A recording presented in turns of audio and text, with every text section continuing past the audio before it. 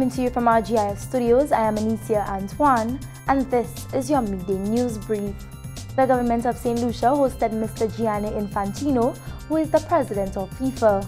As part of this historic visit, the Government of Saint Lucia took President Infantino on a site visit to the Grizzly Secondary School, which is currently being transformed into the National Sports Academy commencing this September. The Prime Minister of Saint Lucia, Honorable Alan Chasney, informed that the Government of Saint Lucia is working with the Saint Lucia National Cricket Association and the Saint Lucia Football Association Inc., which are the disciplines which represent the bulk of the first cohort of students. The Sports Academy will consist of the National Under-15 boys teams in both sports, the Under-15 girls football team, and track and field athletes. The student athletes will pursue a basic curriculum similar to that which obtains at secondary schools island-wide, but with a view towards ensuring that the pupils are eligible for scholarships in the USA, Canada, England, and Australia.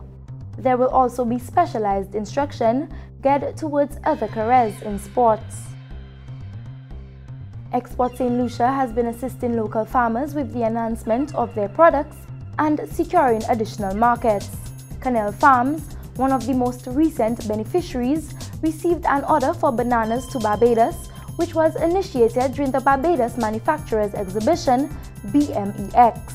Managing Director of Canal Farms, Nicholas Faisal, is one of the foremost exporters of agricultural produce in St. Lucia.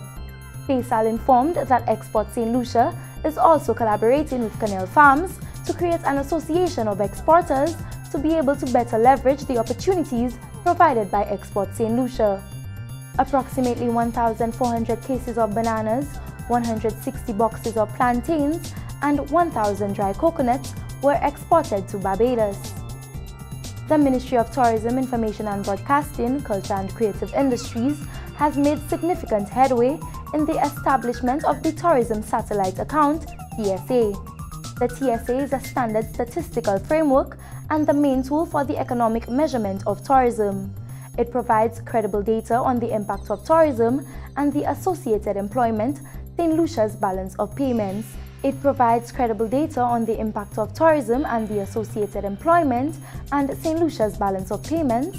It also provides information on tourism human resource characteristics and is a powerful tool for designing economic policies related to tourism development.